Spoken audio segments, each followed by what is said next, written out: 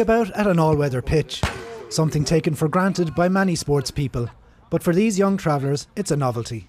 It's not too bad, is it? It's a bit of old sport to keep you going and keep you fit and all, keep running up and down the pitch. Mikey asked me to want to play and I said yeah, and then that's how I got here.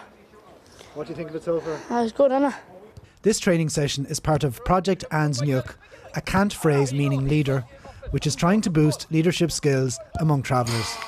The selected participants are young men who have demonstrated leadership in their communities, and we've conducted brainstorming sessions with them in terms of identifying what cultural values are important to them and how their communities would like to see themselves represented within the wider Kilkenny community.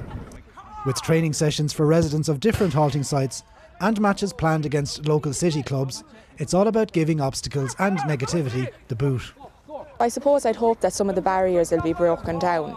It's a positive news story and I'd be hoping that we continue the positivity throughout. I also hope that some of the young people involved, that it would change their impressions of the Gardaí maybe, and maybe the Gardaí's impressions of them. Providing the lads with an opportunity to play football, hopefully feeding them into some maybe clubs like we have here today. Freebooters have been nice enough to offer the facility. So far the response has been positive.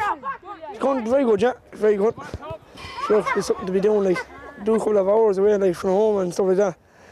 Get the lads learning and stuff like that. That's basically it. They turned up here 17 minutes early, which was great to see the enthusiasm in all of them. They came out here to kick the ball for the guts of an hour from the get-go and never gave up once. Conor Kane, RTE News, Kilkenny.